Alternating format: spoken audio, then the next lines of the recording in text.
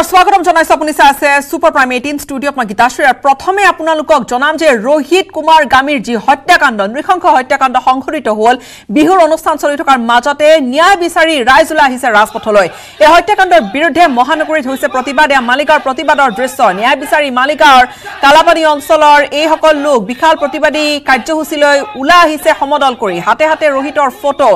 ন্যায় দাবী প্লেকাৰ্ড লৈ হৈছে প্ৰতিবাদ প্ৰথমে গোছালা আৰক্ষী চকীৰ সন্মুখত ব্যাপক প্ৰতিবাদী কাৰ্যসূচী আৰু পৰৱৰ্তী সময়ছোৱাত হাতত মোমবাতি লৈ হত্যাকাণ্ড য'ত সংঘটিত হৈছিল সেই ঠাইডোখৰলৈ সমদল কৰি গ'ল এই সকল লোক হত্যাকাণ্ডৰ তদন্তত আৰক্ষীৰ ভূমিকাক লৈ সন্দেহ বহুতো প্ৰশ্ন উত্থাপন কৰিছে স্থানীয় লোকসকলে তদন্তত গোছালা আৰক্ষীৰ চূড়ান্ত গাফিলতি ৰৈ যোৱাৰ অভিযোগ আনিছে উল্লেখযোগ্য যে পহিলা বহাগৰ নিশা মালিগাঁও যেতিয়া অনুষ্ঠান হৈ আছিল তাৰ মাজতে এই নৃশংস ঘটনা সংঘটিত হৈছিল চাঞ্চল্যকৰ হত্যাকাণ্ড অতি গুৰুতৰভাৱে অতি ভয়ংকৰভাৱে চুৰিৰে আঘাত কৰা হৈছিল ৰোহিত গামীক বিহুৰ অনুষ্ঠান উপভোগৰ সময়তে হোৱা এটা সাধাৰণ কাজিয়াই পৰৱৰ্তী সময়ত লৈছিল গৈ এটা ভয়ানক ৰূপ 22 বছৰীয়া ৰোহিত গামী নামৰ এজন যুৱকক চুৰিৰে অতি নিৰ্মমভাৱে হানি খুচি হত্যা কৰিছিল যুৱক এডলে ৰোহিতৰ লগতে আন এজনকো চুৰিকাঘাত কৰি আঘাতপ্ৰাপ্ত কৰিছিল যুৱকৰ এই দলটোৱে ৰাইজৰ প্ৰতিবাদৰ পিছতে সমগ্ৰ অঞ্চলটোৰ প্ৰশাসনৰ বৃহৎ সংখ্যক নিৰাপত্তাৰক্ষী মুতায়ন কৰা হৈছে ইয়াৰ প্ৰতিবাদী কাৰ্যসূচী হাতে হাতে প্লেকাৰ্ড লৈ ৰোহিত গামীৰ ফটো লৈ ওলাই আহিছে স্বতঃস্ফূৰ্তভাৱে সকল লোক তেওঁলোকে বিচাৰিছে ন্যায় এজন যুৱকৰ উঠি অহা যুৱক এজন মাত্ৰ 22 বছৰ বয়সতে এই ধৰণে এটা ভয়ংকৰ ঘটনাৰ বলি হৈ চুৰিকাঘাতত মৃত্যুবৰণ কৰিবলগীয়া ঘটনা এটা কোনে সহজভাৱে লোৱা নাই আৰু এয়া মোমবাতি লৈ তেওঁলোকে য'ত সেই ঘটনা সংঘটিত হৈছিল তালৈ ওলাই গৈছে আৰু এয়া মালিগাঁৱৰ ৰাইজ ওলাই আহি তেওঁলোকে সাব্যস্ত কৰিছে প্ৰতিবাদ আমাক জাস্টিস লাগে তেওঁলোকে শাস্তি পাব লাগে আৰু নেক্সট টাইম যাতে এনেকুৱা নহয় অকল তিনজন লৰাক ধৰিলে নহব আমাৰ তিনজন লৰাই যদি চাৰিজন লৰাক মাৰিব পাৰে হেতু আমি কেতিয়াও বিশ্বাস নকৰো হেতু আমি বিশ্বাস নকৰো আমাৰ যি কিজন আছে লৰাক ধৰিছে লৰাকে পুলিচে আহি কৰা আমাক এৰি দিয়ক আমি পাব্লিকক হাতত দি দিব লাগে আমি কোনো ধৰণৰ আমাক ন্যায় লাগে বাকি লগেটা মানে উলাই দিয়া হৈছে তিনটা ৰাখি কিনে মানে হেগিটাকো মানে শাস্তি দিব লাগে আমাকে হেতুৱে লাগে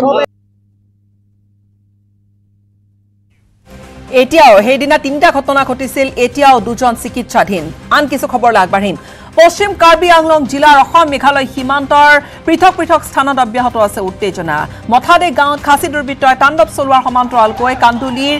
ME গাঁৱতো প্ৰৱেশ কৰিছিল খাচী দুৰ্বৃত্তই আৰম্ভ কৰিছিল লণ্ডভণ্ড কৰা গোটেই কাম আৰু ইয়াকে কেন্দ্ৰ কৰি সৃষ্টি হ'ল তীব্ৰ উত্তপ্ত পৰিস্থিতিৰ কাৰ্বি আংলঙৰ ভূমিত প্ৰৱেশ কৰি তাণ্ডৱ চলোৱা খাচী দুৰ্বৃত্তৰ দলে আনকি উভালি পেলাইছিল কান্দুলিৰ প্ৰৱেশৰ গেটখন ইফালে পৰিস্থিতি অধিক উত্তপ্ত হোৱাৰ সময়ছোৱাতে ঘটনাস্থলীত উপস্থিত আছিল অসম আৰু মেঘালয়ৰ শীৰ্ষ বিষয়াসকল আৰক্ষীৰ লোক আপুনি দেখিব স্ক্ৰীনত আপুনি আৰক্ষীৰ লোকক দেখিছেন মোবাইলত এই ভিডিঅ' কৰিছে কোনোবাই হাহাকাৰ অৱস্থা আৰু এই ধৰণৰ যি দুৰ্বৃত্তৰ তাণ্ডৱ চলিছে চুবুৰীয়া মেঘালয়ৰ দুৰ্বৃত্তৰ তাণ্ডৱ চলিছে আনকি প্ৰৱেশ গেটত যিখন ফলক থাকে সেয়া উভালি পেলাইছে এই ধৰণৰ ঘটনা সংঘটিত হোৱাৰ মাজতে এতিয়াও তাত চেপা উত্তেজনা অব্যাহত আছে এয়া সীমান্ত অসম আৰু মেঘালয়ৰ সীমান্ত য'ত এফালে অসম মেঘালয় য'ত বিবাদ আছে সীমাক লৈ তাত এই গোটেই বিবাদ নিষ্পত্তি কৰি এটা স্থায়ী সমস্যাৰ সমাধান উলিওৱাৰ বাবে দুয়োখন ৰাজ্য চৰকাৰে এফালে যুঁজা চলাইছে বৈঠক এখনৰ পিছত এখন বহিছে কিন্তু গ্ৰাউণ্ডত তাৰ মাজতে এই যিটো দৃশ্য এয়া সঁচাকৈ কিন্তু উদ্বিগ্নতাৰ দৃশ্য অব্যাহত আছে উত্তেজনা মথাদে গাঁও এখন খাচী দুৰ্বৃত্তই এটা তাণ্ডৱ চলাইছিল সমান্তৰালকৈ কান্দুলিৰ ME গাঁৱতো প্ৰৱেশ কৰিছিল খাচী দুৰ্বৃত্তৰ দলে আৰু ইয়াকে কেন্দ্ৰ কৰি এই ধৰণৰ এটা পৰিস্থিতি আনকি তাত আৰক্ষীৰ লোক উপস্থিত আছে দুয়োখন ৰাজ্যৰে তাত আৰক্ষীৰ লোক উপস্থিত আছিল কাৰ্বি আংলঙৰ ভূমিত প্ৰৱেশ কৰি তাণ্ডৱ চলোৱা খাচী দুৰ্বৃত্ত আনকি উভালি পেলাইছিল প্ৰৱেশ গেট DCSP লেভেলত অলৰেডি কথা হৈছিলে অলৰেডি সিহঁতক মব সিহঁতৰি আছিলে আমাৰ কাৰ্বি আংলঙৰ চাইডৰ মববিলাক পিছফুল হৈ আছিলে পুৰা পিছফুলি আছিলে কিন্তু মেঘালয় চাইডৰ পৰা মববিলাক ভাইলেণ্ট হৈ গ'ল জড়িত হ'ল কিন্তু সিহঁতৰ DC অফিচৰ পৰা অহা magistrate পুলিচ সিহঁতে ফেইলিয়ৰ থাকিলে সিহঁতে মব কণ্ট্ৰল কৰিব নোৱাৰিলে Since yesterday I received the information regarding this setting up of the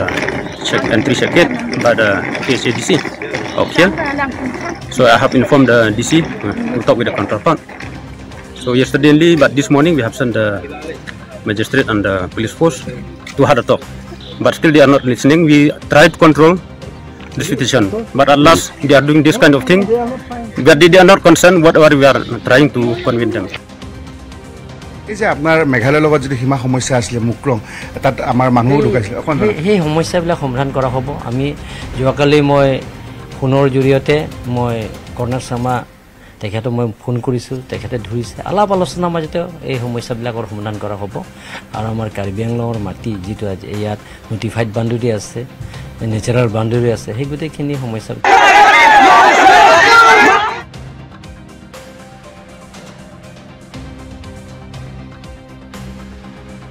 দৃশ্য দেখিছে এয়া এই ধৰণে আৰু আনহাতে অসম মেঘালয় কাৰ্বি আংলঙৰ যি বিবাদবান সীমা সমস্যা সমাধান কৰাৰ ক্ষেত্ৰত কাৰ্বি আংলঙৰ স্বায়ত্তশাসিত পৰিষদৰ মুখ্য কাৰ্যবাহী সদস্য তুলিৰাম ৰংহাঙে কি ক'লে সেয়া আপুনি শুনিলে তেওঁ উল্লেখ কৰিলে যে মেঘালয়ৰ মুখ্যমন্ত্ৰী কনৰাড চাংমাৰ সৈতে তেওঁৰ টেলিফোনিক বাৰ্তালাপ হৈছে তেওঁৰ ভাষ্য আপুনি ইতিমধ্যে শুনিছে আৰু এইখিনিতে আমি ফোনযোগে সংযুক্ত হৈছোঁ শেহতীয়া পৰিস্থিতি সম্পৰ্কে জানিম আমি সংযুক্ত হৈছোঁ আমাৰ সাংবাদিক প্ৰণৱ শৰ্মাৰ সৈতে প্ৰণৱ শেহতীয়া খবৰ কি আছে তুলিৰাম ৰংহাঙৰ ভাষ্য ইতিমধ্যে আমি শুনাইছোঁ দৰ্শকক তেওঁ কৈছে যে চুবুৰীয়া ৰাজ্যখনৰ মুখ্যমন্ত্ৰীৰ সৈতে মুখ্যমন্ত্ৰী মেঘালয়ৰ কনৰাড চাংমাৰ সৈতে তেওঁ কথা পাতিছে কিন্তু তেওঁ কৈছে যে আলোচনাৰ মাজেৰে সমস্যাবোৰ সমাধান কৰা হ'ব কিন্তু ইয়াক গ্ৰাউণ্ডত যদি আমি দৃশ্য দেখিছোঁ বা যি ভিজুৱেলছ দেখা গৈছে তাত কিন্তু যথেষ্ট উত্তপ্ত পৰিস্থিতি আছিল আজি দিনৰ ভাগত নিশ্চয়কৈ গীতাশ্ৰী চাওক ইতিমধ্যে কাৰ্বি আংলঙৰ স্বায়ত্তশাসিত পৰিষদৰ মুৰব্বী যিগৰাকী তুলিৰাম ৰংহাং আছে তেওঁ তুলিৰাম ৰংহাঙে প্ৰতিক্ৰিয়া প্ৰকাশ কৰি যদি তেওঁ কৈছেও যে সীমান্তৰ যি বিবদমান ভূমি আছে সেইবোৰ সমস্যা সমাধান কৰা হ'ব আৰু তেওঁ উল্লেখো কৰিছে যিধৰণে যে কনৰাড চাংমাৰ সৈতে তেওঁৰ আলাপ আলোচনা হৈছে কিন্তু ইয়াৰ প্ৰথম নহয় ইয়াৰ পূৰ্বেও কিন্তু বহু এনেধৰণৰ আলাপ আলোচনা হৈছে কিন্তু আজিলৈকে এই বিবদমান ভূমিৰ যি সীমা সমস্যা আছে সেই সীমা সমস্যা কিন্তু সমাধান হোৱা নাই যাৰ পৰিণতিত এনেদৰে নিতৌ সীমান্তত বসবাস কৰা লোকসকল তেওঁলোকে নিৰাপত্তাহীনতাত ভুগিব লগা হৈছে আৰু তাত সীমান্তত ইতিমধ্যে খাচী দুৰ্বৃত্তই প্ৰৱেশ কৰি তেওঁলোকে তাণ্ডৱ চলাই থকা দেখা গৈছে যাৰ পৰিণতিত ইতিমধ্যে আমি যদি ক'বলৈ যাওঁ যিহেতু জিৰিকিনিং থানাৰ পৰা কিছু নিলগত যিধৰণে মেথাদে গাঁৱত এক উত্তপ্ত পৰিস্থিতিৰ সৃষ্টি হৈছে ঠিক সমান্তৰালভাৱে হামৰেন থানাৰ পৰা কিছু নিলগত যিধৰণে কান্দুলিৰ যি এমি গাঁও আছে সেই এমি গাঁৱত ইতিমধ্যে খাচী দুৰ্বৃত্তই প্ৰৱেশ কৰি কান্দুলিৰ যি প্ৰৱেশ গেটৰ যি কৰ সংগ্ৰহৰ যি গেট থাকে বা ফলক থাকে সেই ফলকসমূহ ইতিমধ্যে ভাঙি চুৰমাৰ কৰি দি তেওঁলোকে জ্বলাই দিছে এয়া কিন্তু চিন্তনীয় বিষয় কেৱল তুলিৰাম ৰংহাঙে ইতিমধ্যে যি ধৰণৰ প্ৰতিক্ৰিয়া প্ৰকাশ কৰিছে আলাপ আলোচনাৰ মধ্যে এই সকলো সমাধান হ'ব কিন্তু আশ্বস্ত নহয় এতিয়াও সীমান্তৱৰ্তী যি অসমীয়া লোকসকলে তেওঁলোকে যোৱাকালিৰ দিনতো দেখা গৈছিলে তেওঁলোকে প্ৰতিবাদ সাব্যস্ত কৰিছে কাৰ্বি পৰিষদক তেওঁলোকে জগৰীয়া কৰিছে যে কাৰ্বি পৰিষদৰ বিষয়াসকলে তেওঁলোকে গুৰুত্ব নিদিয়াৰ কাৰণে তেওঁলোকে এনেধৰণৰ সমস্যা প্ৰায় সন্মুখীন হৈ আহিবলগীয়া হৈছে এই ক্ষেত্ৰত যদি তুলিৰাম ৰংহাঙে আজি যিধৰণে তেওঁলোকে প্ৰতিক্ৰিয়া প্ৰকাশ কৰিছে তেনেধৰণৰ যদি সীমা সমস্যা তেওঁলোকে অতি শীঘ্ৰে যদি সমাধান কৰিবলৈ সক্ষম হয় হয়তো অসমৰ ভূমি বাচি যাব খাচী দুৰ্বৃত্তই তেওঁলোকে দখল কৰাৰ পৰা কিন্তু এই ক্ষেত্ৰত কাৰ্বি আংলঙৰ ফালৰ পৰা যি ধৰণৰ ব্যৱস্থা গ্ৰহণ কৰিব লাগে তেনে কিন্তু ব্যৱস্থা গ্ৰহণ কৰা আমি দেখিবলৈ পোৱা নাই যাৰ পৰিণতিত ইতিমধ্যে কেৱল এমি গাঁৱৰ সমস্যা অধিক জটিল হৈ গৈছে আৰু এই ধৰণৰ উত্তেজনা এই ধৰণৰ পৰিৱেশ এটা কোনেও আচলতে নিবিচাৰে সীমান্তত থকা অসমীয়া কৰবাত ভীতিগ্ৰস্ত হৈছে খাচী দুৰ্বৃত্ত আহি তাণ্ডৱ চলাইছে সমস্যাৰ সমাধান কিমান শীঘ্ৰে কৰে সেয়া অত্যন্ত কিন্তু জৰুৰী এইসকল অন্তত লোকৰ বাবে প্ৰণৱ ধন্যবাদ আমাক এইখিনি কথা আপুনি জনালে আৰু সেয়া দিনৰ ভাগত এই ধৰণৰ দৃশ্যই কিন্তু এতিয়া উদ্বিগ্নতাৰ এটা পৰিৱেশৰ সৃষ্টি কৰি আছে এতিয়া অব্যাহত আছে চেপা উত্তেজনা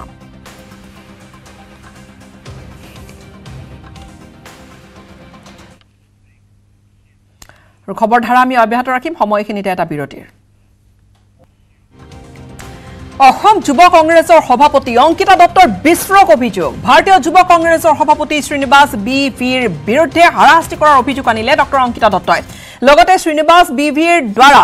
বৈষম্যৰো সন্মুখীন হৈ অহাৰ অভিযোগ উত্থাপন কৰিছে অংকিতা দত্তই বিগত 6টা মাহ ধৰি হাৰাশাস্তি আৰু লিংগ বৈষম্যৰ সন্মুখীন হৈ অহা বুলি টুইট কৰিলে অংকিতাই এপিনে অভিযোগ উত্থাপন কৰাৰ পিছতো শ্ৰীনিবাস বিভিৰ বিৰুদ্ধে কোনো ধৰণৰ ব্যৱস্থা গ্ৰহণ নকৰাত ক্ষোভ প্ৰকাশ কৰিছে অংকিতা দত্তই আৰু এই গোটেইখিনি কথাই যে সোশ্যাল মিডিয়াত অংকিতা দত্তই লিখিলে বিস্ফোৰক অভিযোগ উত্থাপন কৰিলে কিন্তু কিছু খলকনিৰ সৃষ্টি কৰিছে কংগ্ৰেছত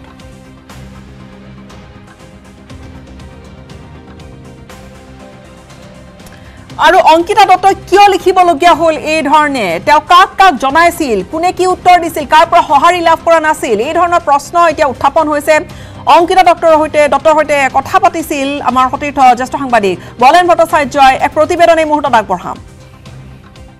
এই মুহূৰ্তত উপস্থিত আছে অংকিতা দত্ত আৰু তেখেতৰ পৰা পোনে পোনে জানিব বিচাৰিম যে এটা টুইট আৰু সেই টুইটৰ পিছতে ইতিমধ্যে ৰাজ্যৰ ৰাজনীতিত প্ৰতিক্ৰিয়াৰ সৃষ্টি হৈছে আৰু যিখিনি তেখেতে অভিযোগ আনিছে যে শ্ৰীনিবাসজীৰ বিৰুদ্ধে এটা কথা আনিছে আপুনি আচলতে বিষয়টো কিহৰ কাৰণে আনিব লগা যোৱা 6 মাহৰ পৰা বিবি শ্ৰীনিবাসে বিভিন্ন ধৰণে মোক মানসিকভাৱে হাৰাশাস্তি কৰি আছিলে আৰু মই এই বিষয়ে মই মোৰ সিনিয়ৰ লিডাৰশ্বিপক জনাইছিলোঁ যেতিয়া বৰ্ধন যাদৱ বুলি এজন ইনচাৰ্জ ইয়াত হলনি কৰি পেলাই নতুনকৈ বৰ্ধন যাদৱক দিয়া তেখেতে মোক অংকিতা দত্ত বুলি নকয় বা ডক্টৰ বা প্ৰেছিডেণ্ট বুলি নকয় তেখেতে মোক এই লড়কি বুলি কয় ইয়ে লড়কি আৰু মই তেওঁলোকৰ হাৰিয়ানাত এনেকুৱা ক'ব পাৰে কিন্তু আমাৰ অসমত এইটো সংস্কৃতি নাই আৰু ইয়াৰ বিষয়ে মই মোৰ লিডাৰশ্বিপক জনালোঁ কি ল'ৰাজনে মোৰ লগত এনেকৈ ব্যৱহাৰ কৰিছে একো নহ'ল তাৰপিছত মই জম্মু গ'লোঁ ভাৰত জোড়ো যাত্ৰাত ৰাহুলজীক লগ পাই পেলাই ক'লোঁ এনেধৰণে আমাৰ ইয়াত ইলেকশ্যন এনাউন্স কৰি দিলে আমাৰ কমিটিয়ে এমাহৰ আগতে এপ্ৰুভ কৰিছিলে ডিষ্ট্ৰিক্ট প্ৰেছিডেণ্টৰ 11 দিন আগতে এপইণ্টমেণ্ট দিছিলে ক'তোতো লেখা নাই কি মই মানে আমি এডহক হেৰি দিছে বুলি ক'তো লেখা নাই তথাপিও আমাক এনেকুৱা ধৰণৰ কৰিলে তেতিয়া তেওঁ ক'লে কি আমি এনকুৱাইৰি কৰিম তাৰপিছৰ পৰা শ্ৰীনিবাসজী আৰু এগ্ৰেছিভ হৈ গ'ল এণ্ড তাৰপিছত যেতিয়া ৰায়পুৰত ছত্তীশগড়ত প্লেনাৰী ছেশ্যন আছিলে মেফেৰত মই এনেকৈ সোমাই গ'লোঁ তেওঁ ওলাই আহিছিলে ছাইডতে তেওঁ ৰখালে আমি ৰ'লোঁ কথা পাতিলোঁ তেতিয়া তেওঁ মোক ক'লে ये तुम क्या मैसेज भेजता है क्यों क्या दारू पी के मैसेज भेजता है क्या पीता है वोडका पीता है कि टेकिला पीता है মইতো অবাক হৈ গ'লোঁ এজন অল ইণ্ডিয়া প্ৰেছিডেণ্টে এই কথাষাৰ এগৰাকী একমাত্ৰ মহিলা সভানেত্ৰীক এই কথাষাৰ ক'ব পাৰে নেকি in a public space in front of 2 আদাৰ পলিটিকেল পিপল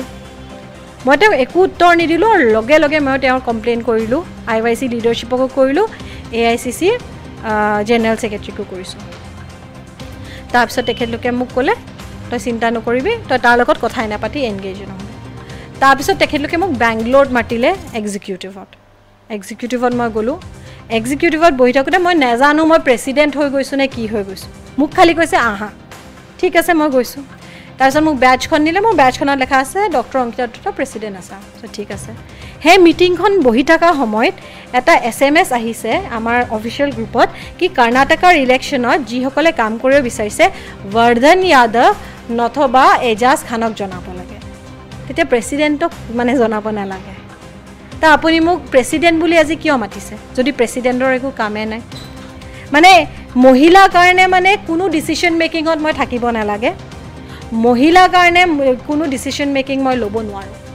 তেওঁলোকে সিদ্ধান্ত ল'ব তেওঁলোকেহে কৰিব মই খালি থিয় হৈ থাকিলে তাৰপিছত সেইটো কথা গ'ল তাৰপিছত মোক এই লাষ্ট উইক ইয়ালোকে সত্যাগ্ৰহ কৰিব আহিলে ৰাহুল গান্ধী যি যে ডিছকুৱালিফিকেশ্যনৰ কাৰণে ইউথ কংগ্ৰেছ সত্যাগ্ৰহ কৰিব আহিলে কেতিয়া মই অসমতে আছোঁ কেতিয়া আহিব ক'ত কৰিব কাক মাতিছে মোক একো নজনালে মই তেতিয়াও একো নাই কোৱা তাৰপিছত তেওঁলোকে মিটিংখন কৰিলে 35 জন মানুহে ৰাহুল গান্ধী সত্যাগ্ৰহ কৰিছে 35 কংগ্ৰেছৰ এই বেয়া দিনতো মই কাম কৰোঁতে কমেও 300 ল'ৰা ছোৱালী আমি গোটাবলৈ সক্ষম হৈছিলোঁ আৰু সেই সময়ত মই ফটোখিনি সিনিয়ৰ লিডাৰখিনিক দিছিলোঁ চক অসম ইউথ কংগ্ৰেছৰ অৱস্থা কি ক'ত আমি বেয়া দিনতো 300 মানুহ গোটাব পাৰিছিলোঁ এওঁলোকে 35টা লৈ পেলাই বাবা লৈছে তাৰপিছতো একো ৰিয়াকশ্যন নাই একো নাই মই তেওঁলোকক বাৰে বাৰে কৈ আছোঁ কি এনকুৱাইৰি কমিটি এখন আপোনালোকে বহক যোনে ভুল হওক আপোনালোকে এনকুৱাইৰি কমিটিত ওলাব দিয়ক এনকুৱাইৰি কমিটি নোসোমায় আৰু তাতোতকৈ দুখৰ কথা মই টুইট কৰিছোঁ অকণমান আগতে IYCয়ে মানে ইলেকশ্যনৰ সময়ত পইচা গোটায় মেম্বাৰশ্বিপ ফিজ সেই মেম্বাৰশ্বিপ ফিজটো এতিয়া কিহত ব্যৱহাৰ কৰিছে জানেনে মোক ডিফেম কৰিবলৈ পোষ্টাৰ লগাবলৈ এতিয়া পোষ্টাৰ বনাই পেলাই গ্ৰুপবিলাকত দিছে কি মোৰ CBEDI কেছ চলি আছে কাৰণে মই মানে এনেকুৱা কথা কৈছোঁ মোৰ CBEDI কেছ চলি আছে অগষ্টৰ পৰা মোৰ ডিফেমেশ্যন কেছ চলি আছে অগষ্টৰ পৰা তেতিয়া তেওঁলোকে সেইটো কথা নাভাবিলে আজি যে যেতিয়া মই তেওঁলোকৰ মুখাখিনি খুলি পেলালোঁ সেইটো কথা ভাবিছে মই CBI আজি তেওঁলোকে মোৰ ওপৰত ডিফেমেশ্যন কেছ দিছে আই ৱেলকাম ইট মোৰ ওচৰত বিজেপি চৰকাৰে মোৰ এগেইনষ্টে ডিফেমেশ্যন কেছ দিছে আই ৱেলকাম ইট CBI আছে আই ৱেলকাম ইট ED আছে আই ৱেলকাম ইট এতিয়া ইউথ কংগ্ৰেছে দিছে আই ৱেলকাম ইট কি মই জানো তেওঁলোকে যেটো কৰি আছে হেতু ভুল কৰি আছে আৰু অকল মই নহয় আজি মোৰ মোবাইলত হাজাৰ হাজাৰ যুৱ কংগ্ৰেছীৰ অসমৰ সুকে কোনোবা মেছেজ আহিছে বা আপোনাৰ লগত আমি আছো ৱাৰ্ডানে এটো আপলোড কৰিব কৈছে আমি নকৰো উল্টাই গুটে গ্ৰুপত কাজিয়া হৈছে কি অংকিতা কথা এনেকে কিয় লিখিছে আপুনি ইমান সক্ৰিয়তাৰে কাম কৰি থকাৰ পিছতো আপোনাৰ বিৰুদ্ধে এই ধৰণৰ তেখেতসকলে কিয় আনিব So, Srinivas Dangoriyae বিশেষ এজন ব্যক্তিক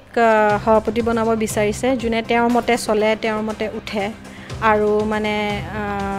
তেওঁ এজন প্ৰাক্তন মন্ত্ৰীৰ যথেষ্ট ঘনিষ্ঠও হয় Srinivas আৰু হেইভাবে চাগে তেওঁলোকে এইটো সিদ্ধান্ত ললে মইতো আজিলৈকে মই বুজি পোৱা নাই ন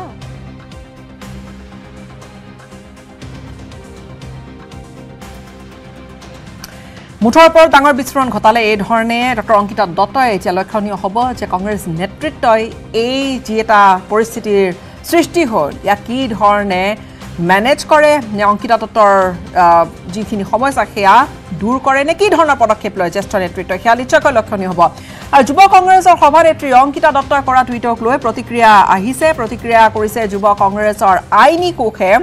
অংকিতা দত্তই ভাৰতীয় যুৱ কংগ্ৰেছৰ সভাপতি শ্ৰীনিবাস বিভিৰ বিৰুদ্ধে হাৰাশাস্তি কৰাৰ অভিযোগ ভিত্তিহীন বুলি আখ্যা কৰা হৈছে আখ্যা দিছে আইনী ব্যৱস্থা গ্ৰহণ কৰিব অংকিতা দত্তৰ বিৰুদ্ধে বুলিও কোৱা হৈছে যুৱ কংগ্ৰেছৰ নেতৃত্বৰ মাজত সংঘাতে চূড়ান্ত ৰূপ ধাৰণ কৰিছে আৰু টুইটাৰ যোগে চলিছে তৰ্ক বিতৰ্ক অৰ্থাৎ এতিয়া মুকলিমুৰীয়াকৈ ছ'চিয়েল মিডিয়াত এই ধৰণে তৰ্ক চলিছে বিগত 6 মাহ ধৰি হাৰাশাস্তি আৰু লিংগ বৈষম্যতাৰ সন্মুখীন হৈ অহা বুলি টুইট কৰিলে প্ৰথমে অংকিতা দত্তই তাৰ পিছতে এই খলকনি এপিনে অভিযোগ উত্থাপন কৰাৰ পিছতো শ্ৰীনিবাস বিভিৰ বিৰুদ্ধে কোনো ধৰণৰ ব্যৱস্থা গ্ৰহণ নকৰাত ক্ষোভ প্ৰকাশ কৰিছে অংকিতা দত্তই আৰু সেই ক্ষোভতে কৰিছিল টুইট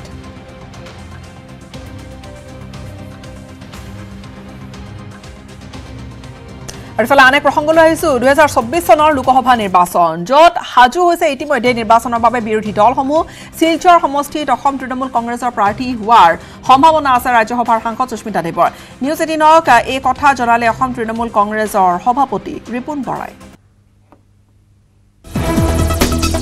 সন্মুখত 2024 চনৰ লোকসভা নিৰ্বাচন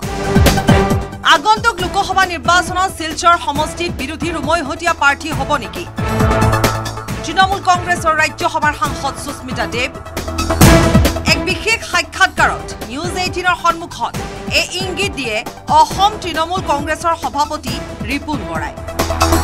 প্ৰাক্তন সাংসদ তথা অসম তৃণমূল কংগ্ৰেছৰ মুৰব্বী ৰিপুন বৰাই দাবী কৰে যে যদি সুস্মিতা দেৱে শিলচৰ সমষ্টিৰ প্ৰাৰ্থী হয় তেন্তে তেওঁৰ জয় নিশ্চিত সুস্মিতা দেৱৰ তাত যথেষ্ট জনপ্ৰিয়তা আছে আৰু এটো কথা ঠিক তেওঁ জিকিব তেওঁ লোকসভাত যদি উঠে তেতিয়াহলে তেওঁ তাত জিকিব আৰু তাত অলৰেডি মানুহে বৰ্তমানৰ যিজন সাংসদ আছে বিজেপি দলৰ তেওঁৰ প্ৰতি গোটেই ৰাইজ তাত সম্পূৰ্ণৰূপে বিতুষ্ট হৈছে লোকসভা নিৰ্বাচনৰ বাবে শাসকীয় দলসমূহৰ লগতে সাজু হৈছে বিৰোধী দলসমূহ বিজেপিৰ বিৰুদ্ধে বিৰোধীক একত্ৰিত হ'বলৈ আহ্বান জনাইছে অসম তৃণমূল কংগ্ৰেছৰ সভাপতি ৰিপুন বৰাই বিজেপি আৰু এআইডিএফৰ বিৰুদ্ধে প্ৰতিটো সমষ্টিত বিৰোধী এগৰাকী উমৈহতীয়া প্ৰাৰ্থী দিব লাগে বুলি কয় ৰিপুন বৰাই লোকসভাৰ নিৰ্বাচনৰ বেলিকা এটা কথা আহিব আৰু সেইটো কথা হৈছে কি ৰাষ্ট্ৰীয় পৰ্যায়ত যিটো কথা চলি আছে যে বিৰোধী ঐক্য যে গোটেই বিজেপিক প্ৰতিহত কৰিবৰ কাৰণে বিৰোধী ঐক্যৰ এটা সন্মিলিত জোট হোৱাৰ কাৰণে যিটো প্ৰচেষ্টা চলি আছে যদি সেইটো সাকসেস হৈ যায় তেতিয়াহলে সেইটোৰ যি সিদ্ধান্ত হ'ব সেই সিদ্ধান্ত মতে আমি অসম তৃণমূল কংগ্ৰেছে লোকসভাত প্ৰাৰ্থিত্ব প্ৰদান কৰিম জানুৱাৰীত অনুষ্ঠিত হ'ব ডিমা হাছাও স্বায়ত্তশাসিত পৰিষদৰ নিৰ্বাচন ডিমা হাছাও পৰিষদৰ নিৰ্বাচনৰ অসম তৃণমূল কংগ্ৰেছে অংশ ল'ব বুলিও জনালে ৰিপুন বৰাই ডিমা হাছাওত যি নিৰ্বাচন হ'ব ডিষ্ট্ৰিক্ট কাউন্সিলৰ তাত আমাৰ ডিষ্ট্ৰিক্ট কমিটি আছে আৰু খুব শক্তিশালী কমিটি আমি ডিমা হাছাওটো আমি ডিষ্ট্ৰিক্ট কাউন্সিলত অংশগ্ৰহণ কৰিম আৰু মোষ্ট লাইকলি অক্টোবৰ নৱেম্বৰ ডিচেম্বৰৰ ভিতৰত পঞ্চায়ত ইলেকশ্যন হ'ব আৰু সেই পঞ্চায়ত ইলেকশ্যনতো আমি সমগ্ৰ অসমতে আমি পঞ্চায়ত নিৰ্বাচনত অংশগ্ৰহণ কৰাৰ কাৰণে আমি সকলোবিলাক কুচকাবাজ আমি আৰম্ভ কৰিছোঁ সমষ্টি পুনৰ নিৰ্ধাৰণ হলে শিলচৰ সমষ্টিটো অনুসূচিত জাতিৰ প্ৰাৰ্থীৰ বাবে সংৰক্ষিত হ'ব তেতিয়া অৱশ্যে ৰাজ্যসভাৰ সাংসদ সুস্মিতা দেৱে শিলচৰৰ পৰা প্ৰতিদ্বন্দ্বিতা কৰিব নোৱাৰিব বৰ্মনৰ report news 18 Assam north east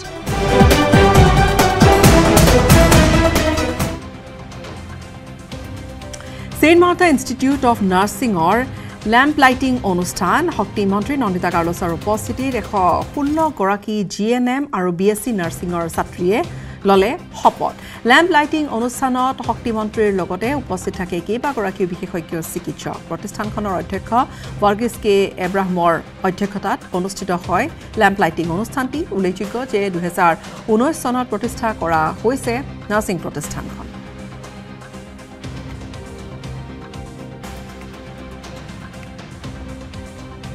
আজাদী কা অমৃত মহোৎসৱৰ উপলক্ষে গুৱাহাটী বিশ্ববিদ্যালয়ৰ সংস্কৃত আৰু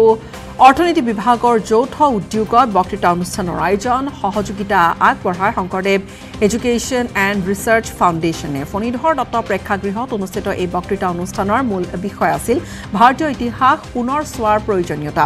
এই অনুষ্ঠানত মুখ্য বক্তা হিচাপে অংশগ্ৰহণ কৰে প্ৰধানমন্ত্ৰীৰ অৰ্থনৈতিক উপদেষ্টা সঞ্জীৱ সন্যাল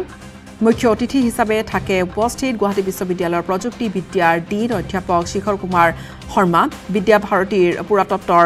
ক্ষেত্ৰৰ সংগঠন মন্ত্ৰী ডক্টৰ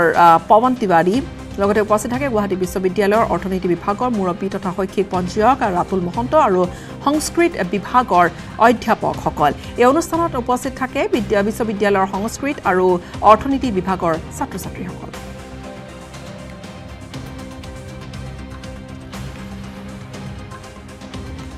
ৰিচাৰ্চ স্কলাৰ সিহঁতৰ মনত নতুন দিগন্তৰ সূচনা হৈছে বুলি ভবা গৈছে আৰু এই ক্ষেত্ৰত তেওঁ বক্তৃতাৰ মাজতে আমাৰ উত্তৰ পূব ভাৰতৰ বিশিষ্ট ইতিহাসৰ কথা তেওঁ উনুকিয়াই দি থৈ গৈছে যি বিষয়ে আমি আচলতে আমাৰ ল'ৰা ছোৱালীক নতুন দৃষ্টিভংগীৰে আমি আগুৱাই লৈ যাব পাৰিম সেই বিষয়তে এইটো এক প্ৰথম পদক্ষেপ বুলি ভাবিছোঁ গুৱাহাটী ইউনিভাৰ্চিটিৰ ফালৰ পৰা আৰু আজি যি লেকচাৰ আমি উপভোগ কৰিলোঁ মিষ্টাৰ সঞ্জীৱ চেনেলে তেখেতে যথেষ্ট ইনপুট দিলে কেনেকৈ আমি আমাৰ অসমৰ বা আমাৰ হিষ্ট্ৰীৰ বিষয়ে কেনেকৈ ভালদৰে আমি আকৌ অলপ কথাবোৰ কঢ়িয়াই চাব লাগে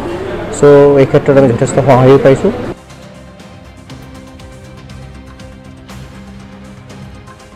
নগাঁও চিকিৎসা মহাবিদ্যালয়ে ইতিবাচক বতৰা কঢ়িয়াইছে নগাঁৱৰ স্বাস্থ্য ক্ষেত্ৰলৈ প্ৰতিদিনে 350ৰ পৰা 400 ৰোগী সেৱা আগবঢ়াইছে চিকিৎসা সেৱা আগবঢ়াব পৰাকৈ ব্যৱস্থা হৈছে আৰু বহাগ বিহুৰ দিনাই মুকলি হ'ল নগাঁৱৰ মহখুলিস্থিত নগাঁও চিকিৎসা মহাবিদ্যালয়খন মুকলি হ'ল নগাঁও চিকিৎসা মহাবিদ্যালয় মধ্য অসমৰ স্বাস্থ্য খণ্ডৰ বাবে বহাগত ইতিবাচক বাৰ্তা কি বিভাগৰ স্বাস্থ্য সেৱাৰ বাবে সাজু NMC মধ্য অসমৰ ৰাইজৰ দীৰ্ঘদিনীয়া অভাৱ পূৰণ হ'ল মুকলি হ'ল নগাঁও চিকিৎসা মহাবিদ্যালয় মুকলি হৈছে বহুকেইটা বিভাগ এতিয়াও কাম চলি আছে বহু বিভাগৰ কিন্তু প্ৰতিদিনেই 300ৰ পৰা 400 ৰোগীয়ে বৰ্তমান বহি চিকিৎসা বিভাগত চিকিৎসা গ্ৰহণ কৰিছে আৰু ই এক অভিলেখ হৈ পৰিছে অসমৰ বাবে মধ্য অসমৰ ৰাইজৰ দীৰ্ঘদিনীয়া আশা পূৰণ হ'ল বহাগ বিহুৰ দিনাই মুকলি হ'ল নগাঁৱৰ মহখুলিস্থিত নগাঁও চিকিৎসা মহাবিদ্যালয় চিকিৎসালয়খনৰ বহি চিকিৎসা বিভাগত প্ৰতিদিনে গড়ে 350ৰ পৰা 400 গৰাকী ৰোগীয়ে লাভ কৰিছে স্বাস্থ্য সেৱা মেডিচিন বিভাগ শল্য চিকিৎসা বিভাগ প্ৰসূতি বিভাগ অস্থিৰোগ বিভাগ আদি ইতিমধ্যে সক্ৰিয় হৈছে অৱশ্যে এতিয়াও সম্পূৰ্ণ হৈ উঠা নাই স্নায়ু ৰোগ বিভাগ তথাপিও প্ৰায়বোৰ অত্যাধুনিক সা সৰঞ্জাম সাজু হৈ আছে ৰোগীৰ চিকিৎসাৰ বাবে উচ্চ পৰ্যায়ৰ চিকিৎসাৰ বাবে আটাইবোৰ বিভাগ বা সা সুবিধাই উপলব্ধ হৈছে মেডিচিন সাৰ্জাৰী বা গাইনী স্ত্ৰী আৰু প্ৰসূতি ৰোগ চিকিৎসা নিউৰলজিটো এতিয়ালৈকে আমি আৰম্ভ কৰা নাই সঁচা কথা ক'বলৈ গ'লে কিন্তু অন্যান্য সা সুবিধা কিছুমান অত্যাধুনিক যিবোৰ যন্ত্ৰপাতি সেইবোৰ ইতিমধ্যে উপলব্ধ হৈছে উল্লেখযোগ্য যে পূৰ্বে জটিল ৰোগৰ চিকিৎসাৰ বাবে জিলাখনৰ ৰোগীয়ে গুৱাহাটীলৈ যোৱাৰ বাহিৰে আন কোনো উপায় নাছিল নগাঁৱৰ ৰাইজৰ বাবে কিন্তু 14 এপ্ৰিলৰ দিনা প্ৰধানমন্ত্ৰী নৰেন্দ্ৰ মোদীয়ে ভাৰ্চুৱেলি চিকিৎসা মহাবিদ্যালয়খনৰ শুভ উদ্বোধন কৰাৰ লগে লগে এক দীৰ্ঘদিনীয়া সমস্যাৰ যেন সমাধানৰ পথত আগবাঢ়িল নগাঁৱৰ পৰা Nilotpal Bora report news 18 Assam north east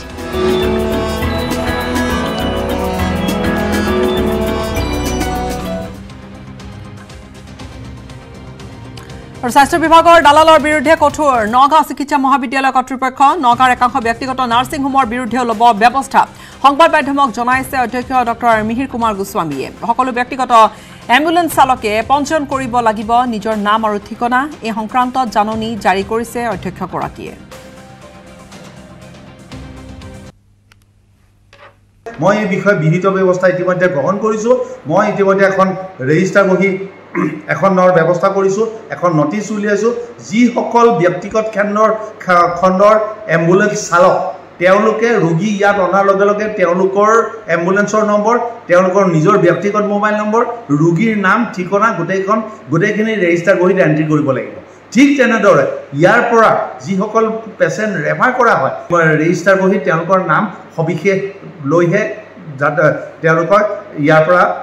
গমন কৰিব পাৰিব গতিকে সেই ব্যৱস্থাৰ জৰিয়তে আংশিকভাৱে হ'লেও এই সমস্যাটো সমাধান কৰি আমি দুখীয়া ৰাইজক সামান্যভাৱে হ'লেও সকাহ বা নিষ্কৃতি দিবলৈ বা পৰিত্ৰাণ এই সমস্যাটোৰ পৰা পৰিত্ৰাণ দিবলৈ কৰিবলৈ সক্ষম হ'ম বুলি মই দৃঢ় আশা ৰাখিছোঁ আৰু এই ক্ষেত্ৰত মই হাতজোৰ কৰি সকলোৰে সহযোগিতা কামনা কৰিছোঁ যদি